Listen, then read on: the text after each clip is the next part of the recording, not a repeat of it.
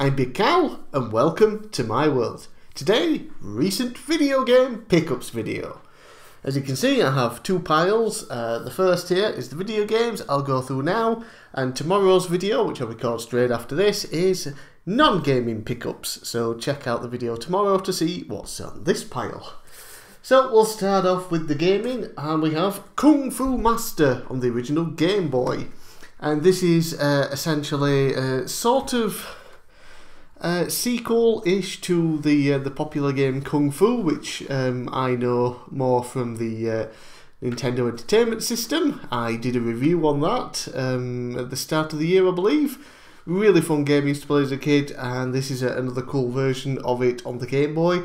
Although very difficult, I can't make it past the first boss yet. Cool cartridge to own. An N64 game I've been after for a while is Star Wars Episode 1 Racer. And this is a fantastic racing game, it really is. I've heard tons of great things about it, but until you really play it and see just how well the controls are, how fast you seem to be going, and the controls are just perfect, really, really fun. I've only really played the first track just to sort of get used to it, but I look forward to playing more of that. We got ourselves a Sega Mega Drive game to add to my wrestling collection, and it is WWF Raw. I believe this version of it compared to the Super Nintendo one has some different wrestlers. I think there were sort of two different versions because they were released at different times, I think. So there's a couple of different wrestlers on this compared to the Super Nintendo version. Okay, moving on now to a Nintendo DS game. We have one I've been after for a while. It is Dragon Quest IV, The Chapters of the Chosen. Love me the Dragon Quest games. Yeah, so I currently have 6, 7, 8 and 9, as well as a Monsters game and Swords on the Wii. I now finally picked up the remake of 4. And I'm going to pick up the remake of 5 at some point as well, and then I'll have 4, 5, 6, 7, 8, 9, which would be cool. It'd be nice if we could get the first 3 here in English at some point. Instead of fucking remaking a billion shitty fucking Final Fantasy games. Anyway, PS1 game now. As far as I'm aware, this is the last English released wrestling game that I needed for my PlayStation 1 collection, WWF WrestleMania, the arcade game. I had a ton of fun playing this as a kid, finally picked it up, really cool. Still remembered some of the moves like the Undertaker's choke slam and things like that. So yeah, it's just a fun, arcade, fighty wrestling game. Fun.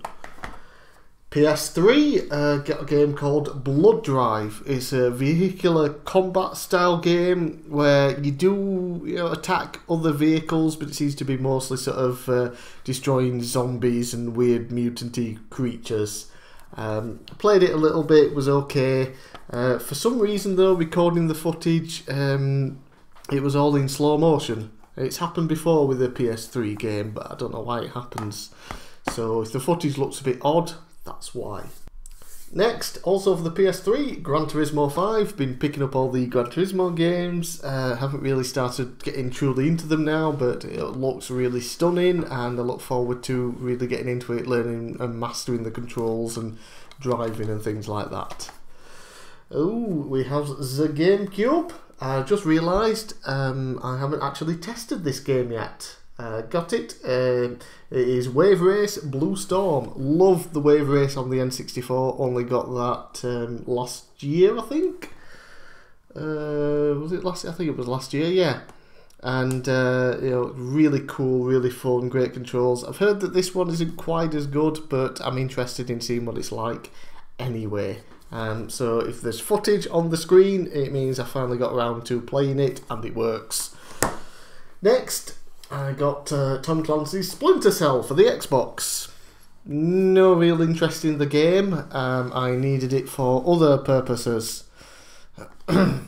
Yeah, basically I modded my original Xbox, but believe it or not, I did not mod it to play games, emulated games, downloaded games, anything like that. I did it only so I could take advantage of the HD features of the component cable, because for some reason they decided to remove the settings for the component cables here in with the PAL Xboxes. So you have to mod it and switch it to NTSC to activate it, so you can get 480p and 720p with some games, and even 1080i on the occasional Xbox game. So that is literally the only reason I modded it, just so I can use my component cables and get better quality. More Xbox goodness. The Lord of the Rings: The Third Age. Wasn't really aware of this game, and it's a 3D openish world style RPG game. It sort of looks like it's going to be an action RPG, but once you get into a battle, it's actually turn-based. So it looks really cool and really interesting. I did notice the controls were a bit iffy on a horse. Don't know if it'll be like that if you get to move around on foot.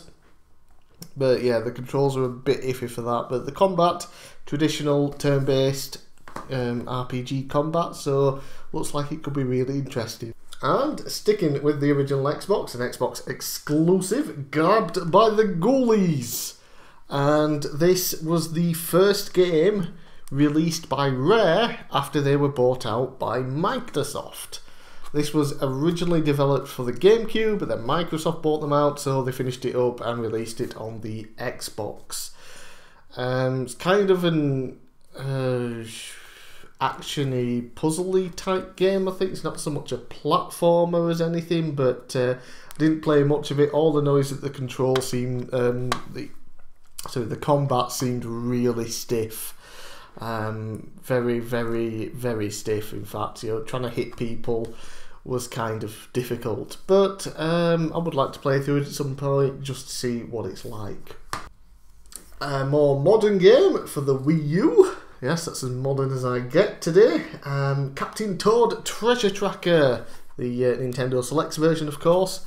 Been after this for a while because I love the Captain Toad levels in Super Mario 3D World, and a full game of them, yeah, really cool. In fact, I've already played through it, I've already finished the game, I recorded all the footage, and this will be a review at some point in the future, so wait for that. And another game I'm already planning a review of that I've been playing, back to the original Xbox, is SpongeBob SquarePants Battle for Bikini Bottom. Been after this one for a while. It's been out of stock on the place I was looking for it that was cheapest. Finally picked it up. It's a cool 3D collectathon style platformer where you have to golden spatulas instead of, Mario style shines. And it's got all the humour of the SpongeBob show, and it actually makes me want to watch it. So that's cool. I'm playing this at the moment, so again, this should be reviewed at some point on my channel in the near future. Okay, PlayStation 2 now, The Incredible Hulk Ultimate Destruction. Another game I've heard a lot about and good things. You get to play as The Incredible Hulk and you just get to maul things and destroy things, and my phone just beeped. And it is so much fun.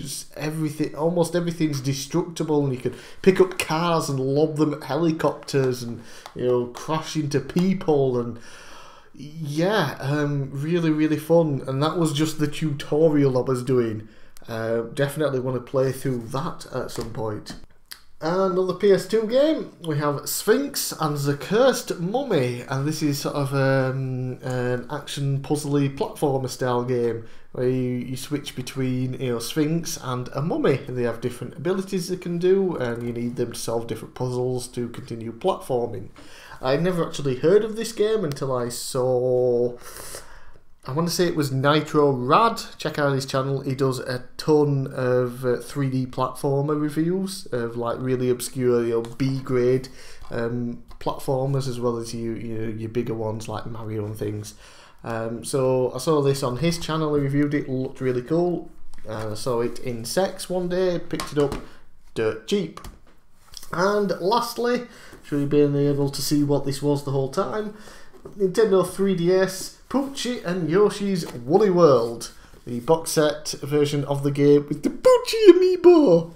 Look, it's a yarn Poochie, and it's adorable. And that will sit on my shelf next to the Wii U version with the Yarn Yoshi.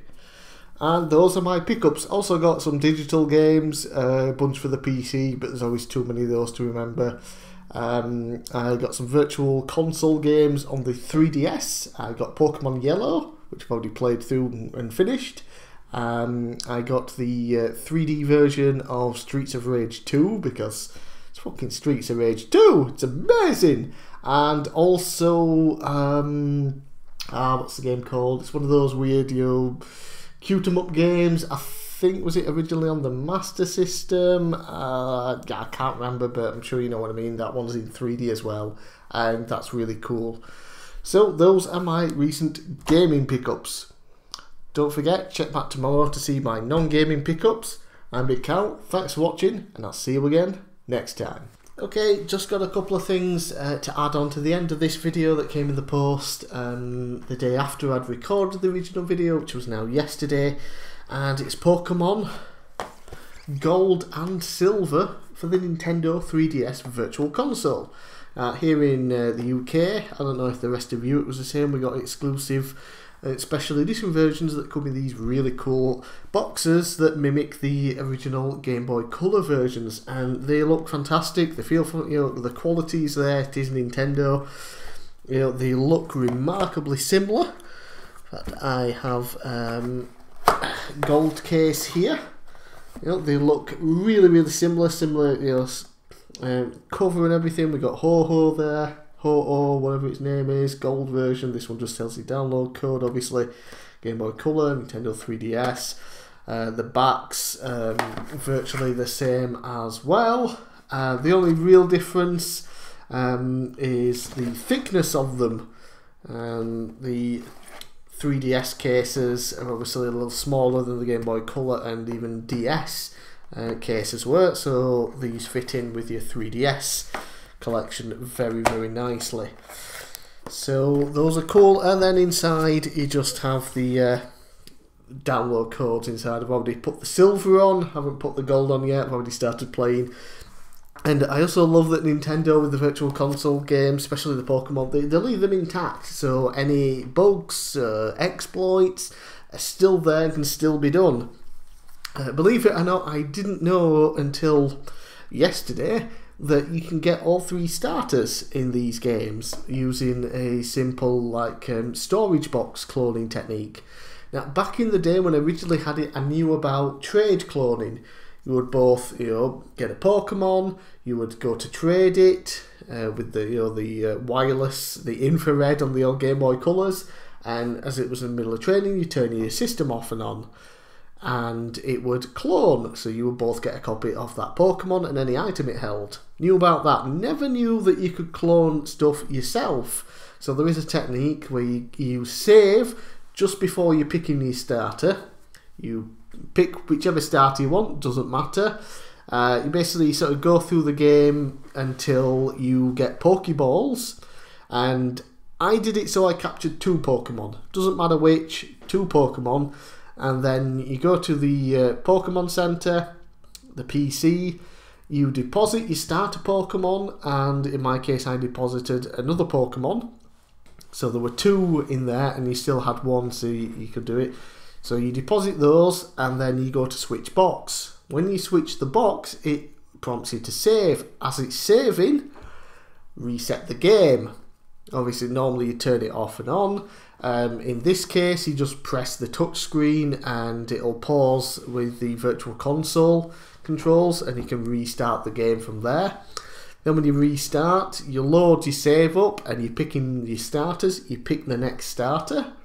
You wander again to the Pokemon Center. You don't have to go through the game this time to where you get Pokeballs. Just go straight to the Pokemon Center, and the Pokemon you deposited are still there. So you have your original starter and the other Pokemon you put in, which is important. Take that Pokemon out so you don't have to mess about going through the story until you get to capture Pokemon. You take that one out, put the other starter in, so now you've still got 1 Pokemon in. Then you switch boxes again as it's saving, reset, load up your game, pick the final starter, go to the Pokemon Center, all your starters are there. So I have all 3 starters in the game at the beginning for the first time since I originally played the game. And back then I originally did it using the trade exploit. So that's cool. Yeah, so just some extra pickups for the video. So see you again next time.